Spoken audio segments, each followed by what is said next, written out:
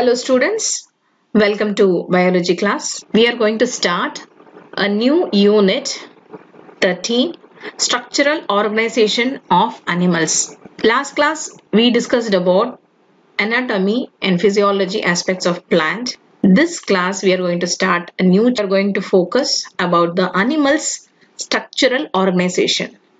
What is this structural organization? What are we going to learn? Basically, we are going to learn about the physiology of animal. Particularly, we are going to take two animal of different phylum. One phylum is Annelida. In that phylum, we are going to take leech as an example and we are going to study the entire physiological aspects of leech. It refers to respiratory system, digestive system, circulatory system, nervous system, reproductive system and special adaptations that particular leech possesses. All the entire physiological aspects we are going to learn about the phylum Annelida, mainly leech. Apart from that, we are going to study another phylum belonging to Chordata. The specific animal what we are going to study under phylum Chordata is rabbit. Similarly, we are going to study the entire physiology of rabbit, excretory system, urinary system, reproductive system, nervous system, circulatory system. All the entire physiological aspects we are going to study and we are going to study the special adaptation of the rabbit. So these are the two study we are going to see in detail in this structural organization of animals. You can ask me why these two animals are selected. These two animals are selected mainly because in animal kingdom we have a very important classification based on the notochord. If the animal possesses notochord, we call that animal as chordates or we can call it as vertebrates. But if the animal do not possess a notochord, chordates, they are called as a non-chordates or otherwise called as invertebrates. Here we are going to focus one invertebrates, that is leech, and one vertebrate, that is rabbit. So finally we will also have a difference between this one invertebrate and vertebrate animal. This is how the lesson goes. Now let us start with the introduction part. The variety in nature and habits of animal in the biosphere are quite amazing and interesting. What we see around us may be just a few, but there are innumerable species living in this world. Yes, of course, we all know that. You have learned in lower classes about the classification of animal kingdom. We will recall here in the kingdom Animalia is divided into two groups, mainly invertebrates and chordates. Vertebrates சொல்லலாம் இல்லனா chordates னு சொல்லலாம். எதனா சொல்லலாம். Invertebrates and vertebrates சொல்லலாம் இல்ல non-chordates அப்படியும் சொல்லலாம். Chordates னு சொல்லலாம். Okay, any term can be used. There occurs a great diversity in the habitat. Habit na என்ன? Habitat na என்ன? Habit na பழக்க வழக்கங்கள். Habitat na dwelling place, அதாவது living place, வாழற இடம். Habit வேற, habitat வேற, இதை ஞாபகம் வச்சுக்கோங்க. Structural organization and mode of reproduction between the animals existing on earth. In this chapter, you will understand the structural morphology and anatomy of invertebrate, that is leech, and the vertebrate, that is rabbit. Now, let us start our study with the leech. We have to study with the systematic position. Systematic position na, in the leech oda kingdom enna, adoda phylum enna, adoda class and order and a family and a genus and a species and other pair, entire thing, all the scientific name, the systematical hierarchy of classification we are going to study now. The systematic name of Indian cattle leech. Cattle, main cattle idu taakonradal cattle leech is Hirudinaria granulosa. நல்லா ஞாபகம் வச்சுக்கோங்க. இது எப்பவுமே எழுதும்போது ஸ்லாண்டிங்கா இட்டாலிக்ல எழுதணும். Type பண்ணும்போது இட்டாலிக்ல type பண்ணணும். அதுக்கப்புறமா ஃபர்ஸ்ட் லெட்டர் கேபிட்டல் இருக்கணும். அதாவது இது ஜீனஸோட பேரு. அப்புறம் ஒரு ஸ்பேஸ் விடணும், அதுக்கப்புறமா இந்த பேர் போடும்போது இந்த பேர் வந்து ஸ்பீஷியஸ் பேரு, இதோட ஃபர்ஸ்ட் லெட்டர் வந்து ஸ்மால் லெட்டர்ல இருக்கணும். இதுதான் வந்து classification நாமென்கிளேச்சரோடைய rules and regulation. So that is how you type. And while writing also, what is that you have to do? எப்பவுமே சயின்டிபிக் நேம் எழுதும் போது ஜுவாலஜில கண்டிப்பா, இல்லைன்னா பாட்னில எழுதும் போதும் சரி, ஜுவாலஜில எழுதும் போது ஒரு பேர் நீங்க genus scientific name எழுதுறீங்கன்னா genus name ஃபர்ஸ்ட்ல எழுதிட்டு ஸ்பேஸ் விட்டுட்டு அப்புறம் ஸ்பீஷியஸ் நேம் எழுதிட்டு ரெண்டுத்தையும் தனித்தனியா அண்டர்லைன் பண்ணணும். எழுதணும்னா நம்ம அண்டர்லைன் பண்ணணும். டைப்பிங் பண்ணும்போது இட்டாலிக்ல டைப் பண்ணணும். இந்த வேர்டு கூட நீங்க இட்டாலிக்ல உங்க புக்ல கூட இட்டாலிக்ல தான் இருக்கு. Okay, which belongs to phylum Annelida. Annelids are metamerically segmented worms with a well developed organ system. Metamerically segmented நம்ம படிக்க போறோம். என்னது metamericallyனா ஒரு செக்மெண்ட்லயும் ஒரு ஆர்கன் இருக்கும். அதுக்கு நிறைய ஹார்ட் இருக்கு, அதுக்கு நிறைய எக்ஸ்கிரிட்டரி யூனிட்ஸ் இருக்கு, அதுக்கு நிறைய nerve ganglions இருக்கு. இதெல்லாம் பார்க்க போறோம். Okay, so each unit have repeated units of organs அப்படின்னு நம்ம சொல்லலாம். ஒரு செக்மெண்ட்லயும் repeated units of organs இருக்கு. அதனால metamerically segmented worms, well developed organ systems. The scientific name of the common rabbit, now rabbitக்கு பார்க்கலாம், is Oryctolagus cuniculus. அதான் அதோட பேரு. It is represented phylum Chordata and class Mammalia. Mammals occupies the highest group in the animal kingdom and show advancement over the other group of animal. எல்லா ஃபைலம்லயும் நம்மளோட கடைசி phylum இந்த mammal இருக்கு பாருங்க, இதுலதான் வந்து அதிக காம்ப்ளெக்சிட்டியும் அட்வான்ஸ்மெண்ட்டும், ரொம்ப அதிகமான அட்வான்ஸ்மெண்ட் அப்படின்னா என்னது, இன்டெலிஜென்ஸ்ல அட்வான்ஸ்மெண்ட், யோசிக்கிற திறன்ல அட்வான்ஸ்மெண்ட், அந்த மாதிரி பாடி காம்ப்ளெக்ஸ், அதோட உள்ள இருக்கிற ஸ்ட்ரக்சரும் ரொம்ப காம்ப்ளெக்ஸா இருக்கும். அதனாலதான் அவங்க என்ன சொல்றாங்க, அட்வான்ஸ்மெண்ட் அப்படின்றாங்க. They are warm blooded and poses covering of hairs on the பாடி. உங்களுக்கே தெரியும் மேமலுக்கு என்னென்ன கேரக்டர்ஸ் இருக்கு. Already would have studied your 9th standard. மேமலுக்கு மெயினான கேரக்டர் என்ன, they possess warm, they are warm-blooded animal and they possess a hair over all the body, and they also have mammary gland in females. The most striking features of the mammal அப்படினாலே அந்த mammary gland தான் நம்ம refer பண்ணுவோம். Let us now study about the morphology of leech and rabbits in detail. Now this is the introductory part, and now we are going to study in detail about the leech. Now this is the taxonomic position. Taxonomy என்னது, பேர் வைக்கிற அந்த விஷயத்தை தான் நம்ம taxonomic அப்படின்னு நம்ம சொல்றோம். அப்போ டாக்ஸானமிக் ஒரு ஓவராலா யூனிவர்சலா லீச்சுக்கு இந்த விஷயங்கள் தான் எல்லாம் ஓவரால் வேர்ல்டுலயே இதுதான் நம்ம ஃபாலோ பண்றோம். அதுதான் வந்து டாக்ஸானமிக் பொசிஷன். ஒரு லாங்குவேஜ்லயும் ஒன்னு மாத்தி சொல்லக்கூடாது. அதுக்காக தான் இந்த மாதிரியா பிக்ஸ் பண்ணி வச்சிருக்காங்க. இது வந்து நாமென்கிளேச்சர், ஜூவாலஜிக்கல் நாமென்கிளேச்சர் அவங்க பப்ளிஷ் பண்ண விஷயம். அதனால இதுதான் வந்து ஓவரால் வேர்ல்டே நம்ம வந்து ஃபாலோ பண்ண வேண்டியது. சோ நீ எந்த இடத்துல போன ஹிருடினாரியா கிரானுலோசா அப்படின்னா அது வந்து நீ என்ன பிரெஞ்சா இருக்கட்டும் ஜெர்மனியா இருக்கட்டும் அங்கேயும் இதே பேரு தான், அதான் வந்து leech. Is it clear? now taxonomic position, systematic position சொல்லலாம், இல்ல taxonomic position சொல்லலாம். இந்த ரெண்டு வார்த்தையில சொல்லலாம். phylum Annelida, class Hirudinea and order Gnathodelida and genus Hirudinaria and species is Granulosa. இது கண்டிப்பா உங்களுக்கு 2 மார்க்ல கேட்டாங்கன்னா what is the taxonomic position of leech னு கேட்டாங்கன்னா நீங்க இதை எழுதிடுங்க. habit and habitat, just now I said habit அப்படின்னா அதோட பழக்க வழக்கங்கள், habitat அப்படின்னா அதோடைய வாழுற இடம். Hirudinaria granulosa Indian cattle leech is found in India, Bangladesh, Pakistan, Myanmar and Sri Lanka. It lives in freshwater pond, lakes, swamps and slow streams. They are ectoparasitic அப்படின்னா என்னது, வெளிப்புறத்துல இருந்து parasitic ஆக்ட் பண்றதுனால ectoparasitic and feed on the bloods of the fishes, frogs, cattle and human. அது வந்து ரத்த குடிக்கிற ஒரு animal. It is sanguivorous, அதுதான் நம்ம சொல்றோம் blood sucking, sanguivorous. So once again I would like to highlight sanguivorous அப்படின்னா என்னது, blood sucking animal. Okay, yeah, blood sucking in nature, sanguivorous. Next, external morphology. External morphology na வெளிப்புற தோற்றத்துல என்னென்ன விஷயங்கள் தெரியும், அது என்னென்ன parts, அது எப்படி நம்ம கண்டுபிடிக்கலாம் அப்படின்றதுதான். Now I would like to show the picture first and then we will study in detail the description about the morphology of leech. First you can see A picture is a dorsal view and B picture is a ventral view. அதாவது dorsal view na முன்பக்கம், ventral view na வயிறு பக்கம் தான் நம்ம வந்து ventral view நம்ம சொல்லுவோம். ஓகேவா? இதிலே பார்த்தாலே உங்களுக்கு தெரியும் உங்களுக்கு. So you can able to see the segments. அப்படியே பாடியே வந்து ஒரு வரி வரியா பாத்துரு. இதுக்கு ரொம்ப நோபலான எக்ஸாம்பிள் எது சொல்லலாம்னா எர்த் வார்ம் சொல்லலாம். எர்த் வார்ம் நீங்க கண்டிப்பா பார்த்திருப்பீங்க, தொட்டிருப்பீங்க. அதுல செக்மெண்ட் அதாவது வரியா அதுக்கு கோடு இருக்கும். and this is what you call it as a metamerism segmentation. So in dorsal side you can able to see the eyes. Okay, and here in dorsal side you can able to see the anus, and finally in the posterior side இதுதான் anterior side, அதாவது தலை மூஞ்சி இருக்கிற இடத்தை தான் நம்ம anterior side சொல்லுவோம். அதே மாதிரி anus இருக்கிற அந்த லாஸ்ட் சைடு தான் நம்ம என்ன சொல்லுவோம், posterior side. posterior sideல உனக்கு சக்கர் இருக்கு.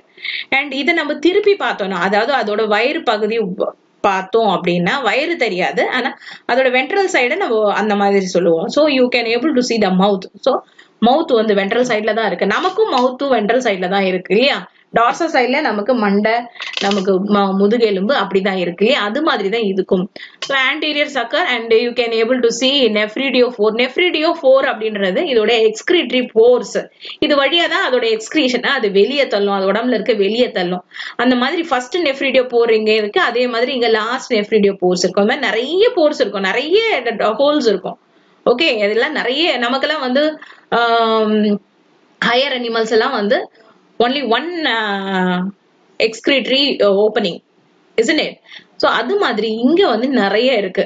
மேல் genital aperture and female genital aperture அப்படின்னா இது மேல் genital aperture and female genital aperture. இது ரெண்டுமே என்னது, ரெண்டு செக்ஸ் ஆர்கன்ஸும் ரெண்டு ரீப்ரொடக்டிவ் செக்ஸ் ஆர்கன்ஸும் ஒரே அனிமல்ல இருக்கு. It is not unisexual. அப்படின்னா என்னது, மேல் தனி ஃபீமேல் தனி கிடையாது. இது வந்து பைசெக்சுவல். அதாவது என்ன, ஒரே அனிமல்ல ரெண்டு ரீப்ரொடக்டிவ் ஆர்கன்ஸும் இருக்கும். இது ஃபீமேல் ரீப்ரொடக்டிவ் ஆர்கன்ஸும் இருக்கும், மேல் ரீப்ரொடக்டிவ் ஆர்கன்ஸும் இருக்கும். Is clear? அதனாலதான் இந்த ரெண்டு ஓப்பனிங்ஸும் இங்க கொடுத்துருக்காங்க, மேல் genital aperture and female genital aperture. Now we will study in detail about the external morphology. Shape and size. The body of the leech is soft, vermiform. Vermiformனா புழு மாதிரி, elongated and segmented. இதெல்லாம் தெரியும் உங்களுக்கு. It becomes a ribbon shaped when extended and almost cylindrical when contracted. So அது contract ஆகும்போது உருண்டையா இருக்கும், அந்த மாதிரி அது stretch ஆகும்போது அப்படியே ribbon மாதிரி இருக்கும், பட்டையா. Leeches may grow to the length of 35 centimeter. You can imagine 35 centimeter அளவுக்கு அதை வந்து grow ஆகும் அப்படின்னா பாருங்க, உங்களோட லாங் ஸ்கேலே 30 centimeter இல்லையா? பாத்துக்கோங்க லீச் என்ன சைஸ்னு. கலரேஷன், அதை பார்த்தாலே கலர் தெரியும் உங்களுக்கு. Dorsal surface is olive green in colour and ventral surface orange yellow R orange red in colour. Segmentation, this is a very important question. Often it is asked what is metamerism அப்படின்னு கண்டிப்பா கேட்பாங்க. அதுக்கான answer தான் இது. Metamerism is a segmentation of the body. The body of the leech is metamerically divided into 33 segments. மெட்டாமெரிசம்னா என்னது, segmentation தான், பிரிவை தான் நம்ம என்ன சொல்றோம், மெட்டாமெரிசம் சொல்றோம். அது மாதிரி எத்தனை செக்மெண்ட்ஸ் இருக்கு, 33 செக்மெண்ட்ஸ் இருக்கும். The body, entire body is divided into segments and the segments are arranged one behind the other. And இதுல ரொம்ப முக்கியமான விஷயம் என்னது, each segment is further superficially subdivided into rings or annually. இது நம்ம பார்த்தோம்னா டீடைலா பார்த்தோம்னா ஒரு செக்மெண்ட்டும் ஒரு ரிங் மாதிரி further subdivide ஆயிருக்கு. Temporary clitellum is formed on segment 9 to 11. இதை நீங்க பார்க்கணும், clitellum, this is how it has to be pronounced. I am repeating clitellum. I am once again repeating clitellum. Okay, and which is meant to produce a cocoon during the breeding season. So இதோடைய embryo வளர்றதுக்கான அந்த விஷயத்தை cocoon produce பண்ற விஷயம் இந்த கிளைட்டல்லம்ல தான் உருவாகும். Right. Receptors.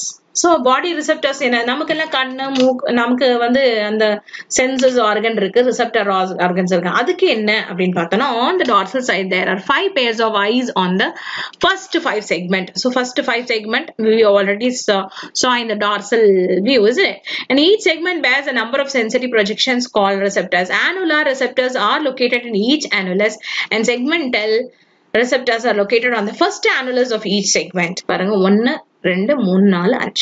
They have eyes. நிறைய ஐ இருக்கு, நமக்கு மாதிரி 2 மட்டும் இல்ல, அதுக்கு நிறைய இருக்கு. சக்கர்ஸ். சக்கர்ஸ் அப்படின்னா என்னது, போய் அட்டாச் பண்றதுக்காக யூஸ் ஆகுற ஒரு விஷயம் தான் suckers. Leech has 2 suckers. The sucker located at the anterior end is called the anterior sucker or oral sucker.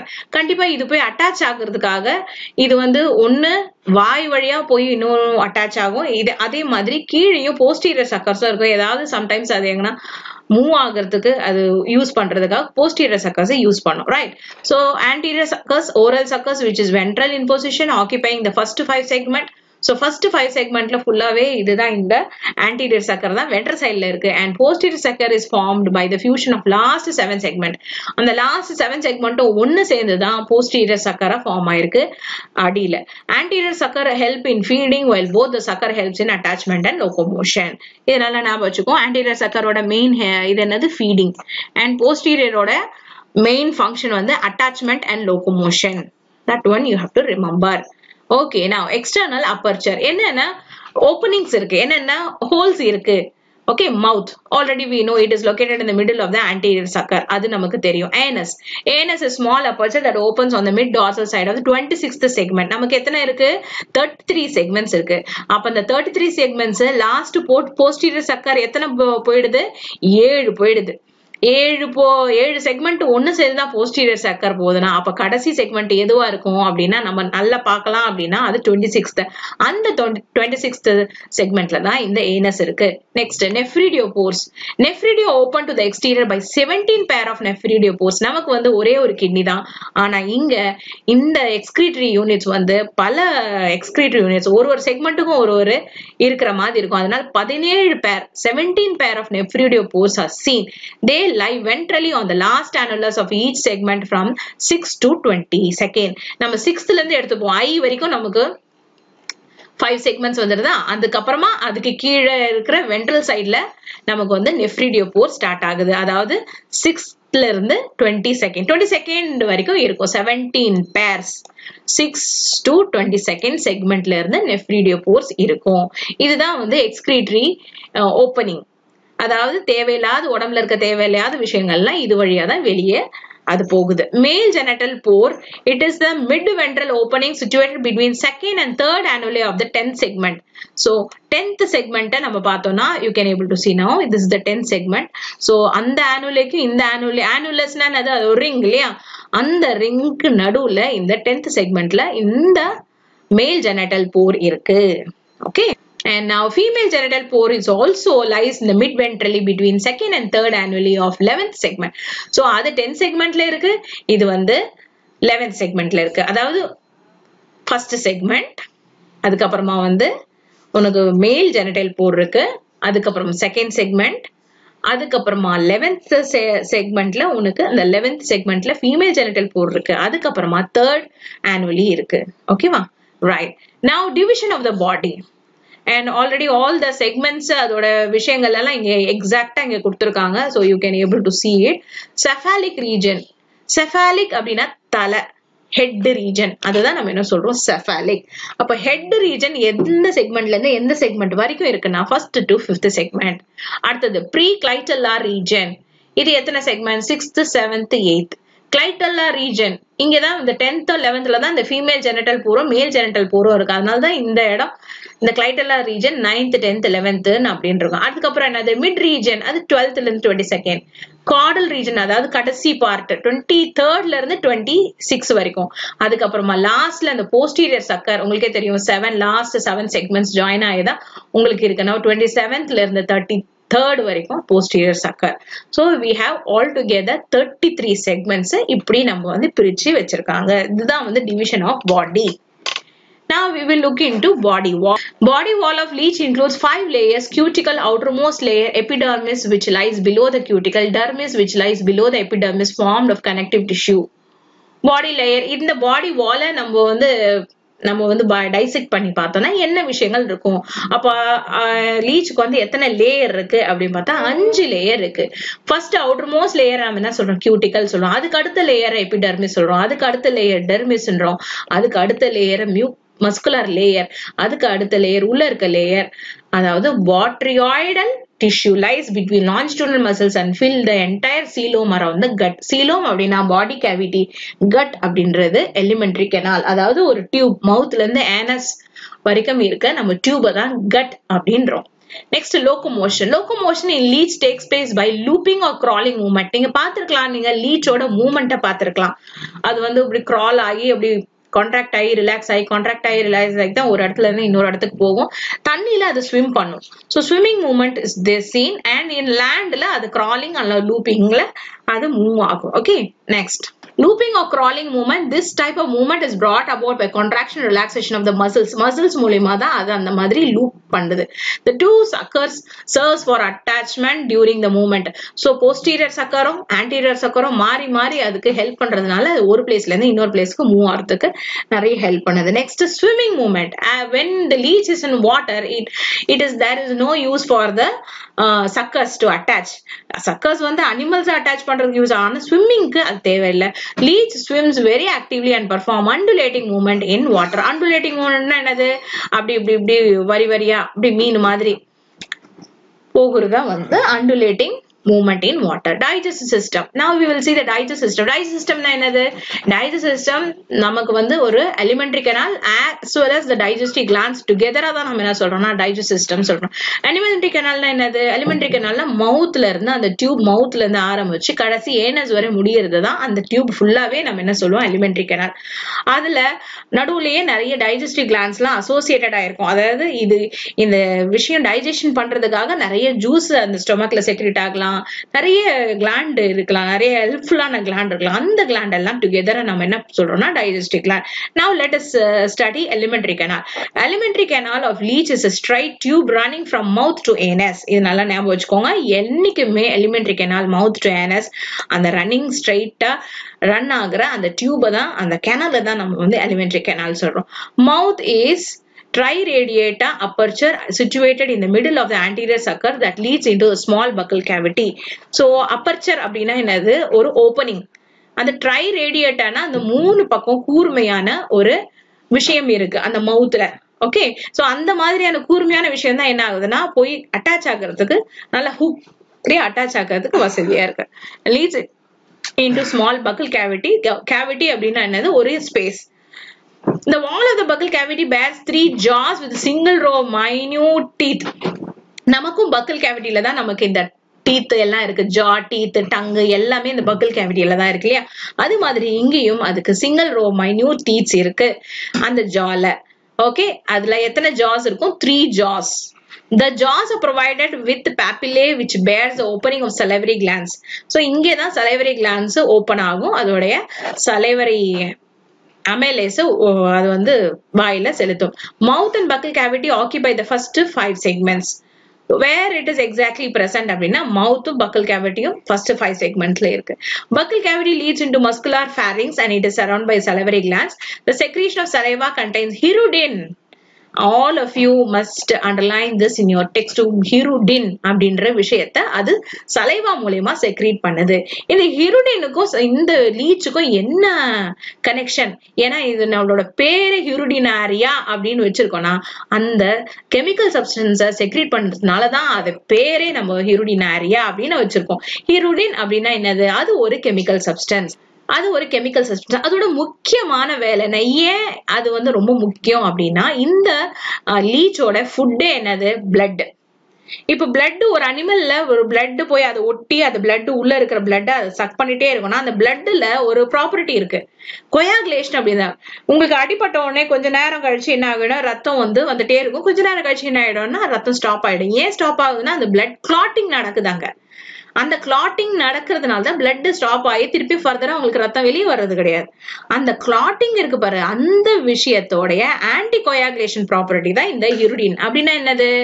அந்த கிளாட் ஆகாம பாத்துக்கிறது தான் இந்த கெமிக்கலோட சப்ஸ்டன்ஸ். அப்ப கிளாட் ஆகாம இருந்தா மட்டும்தான் அந்த லீச்சால ஃபுல்லா உள்ள இருக்கிற பிளட் எல்லாம் என்ன பண்ண முடியும்?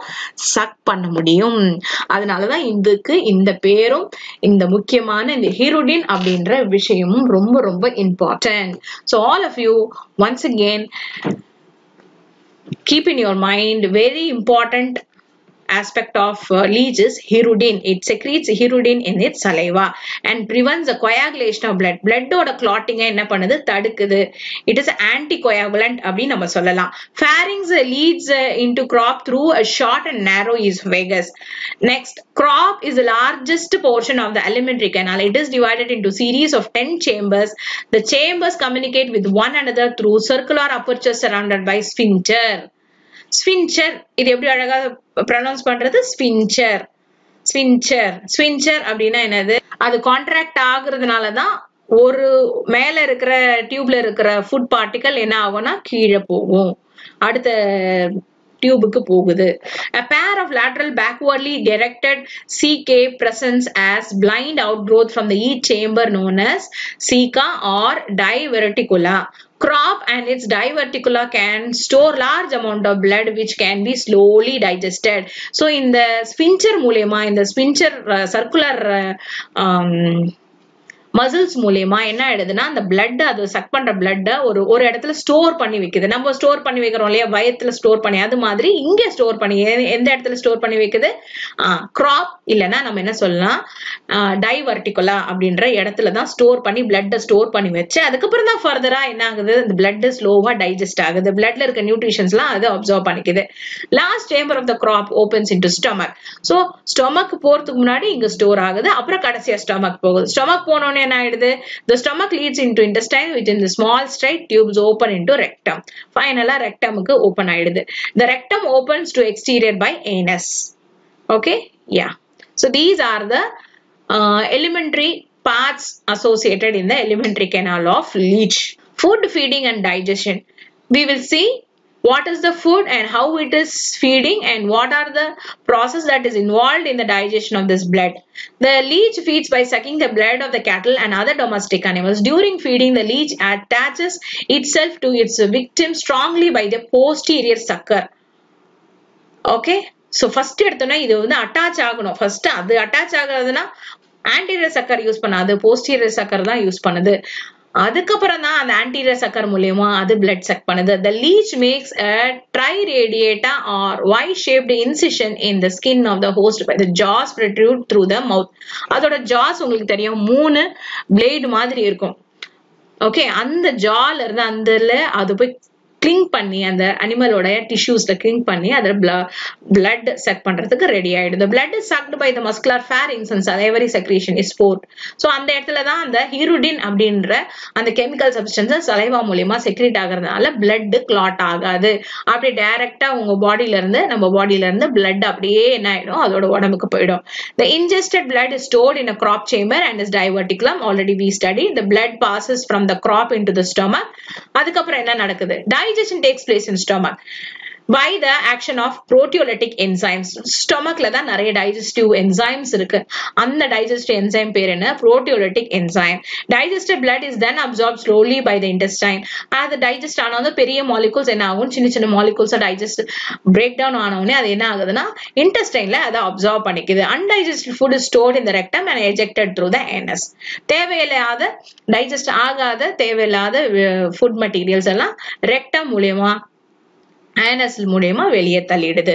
Leech prevents blood clotting by secreting a protein called hirudin. இது already நம்ம பார்த்துட்டோம், hirudin.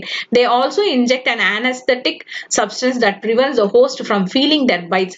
இது பாரு எவ்வளவு அழகா, அதாவது அனஸ்தீஷியா அப்படின்னா என்னது, நமக்கு வந்து அந்த இடத்த மறுத்து போயிடும், அந்த இடத்துல நமக்கு கான்சியஸ் இருக்காது, ஃபீலிங் இருக்காது, பெயின் இருக்காது, எதுவுமே சென்ஸே இருக்காது.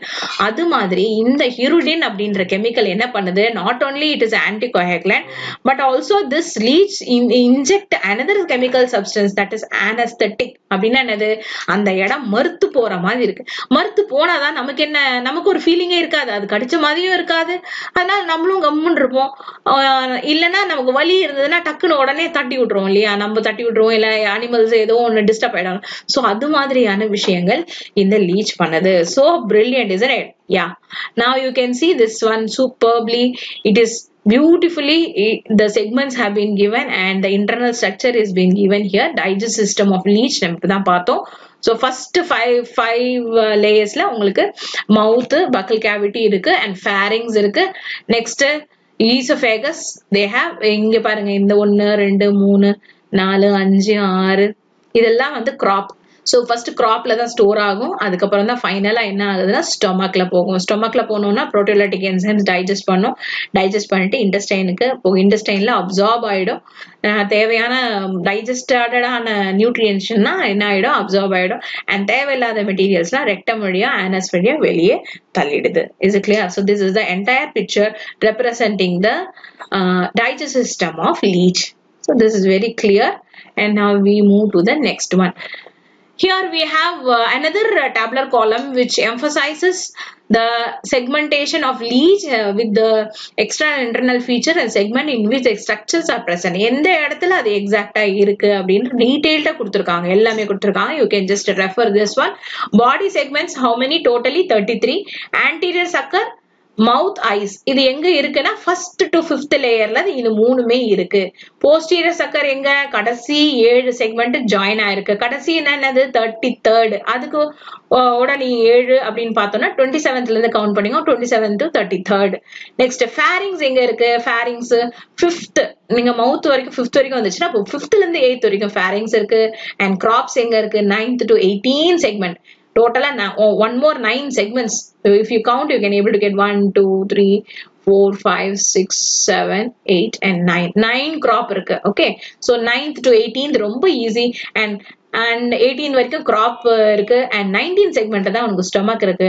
19 segmentல இருந்து it is having stomach and intestine 10th segment to 22nd they have intestine. இங்க 10th வராது இங்க 20 வரும் இது நீங்க மாத்திக்கோங்க 20 to 22nd segment they have intestine. Rectum is 23rd and to 26th and anus is 26th and nephridiopore is 6th to 22nd and male genital aperture உங்களுக்கு already நம்ம படிச்சிட்டோம் அந்த 10th segmentல இருக்கு and female genital aperture 11th segment இருக்கு. இங்க மட்டும் 20th அப்படினு மாத்திக்கோங்க 2 போட்டுக்கோங்க. Okay 19th வரைக்கும் stomach இருக்கு 20 to 22nd வரைக்கும் intestine இருக்கு 23rd ல இருந்து 26th வரைக்கும் rectum இருக்கு exact 26th ல anus இருக்கு and 6th to 22nd வரைக்கும் nephridiopores இருக்கு. Okay 17 pairs அதுதான். Next male genital pore and female genital pore. All these things we have studied. Now respiratory system, circulatory system and excretory system. Other systems we will study in. Thank you everyone. I hope this class was interesting and if you have any doubts you can ping me. See you soon with the other physiological aspects of leech in the next class. Thank you and have a nice day. Bye bye.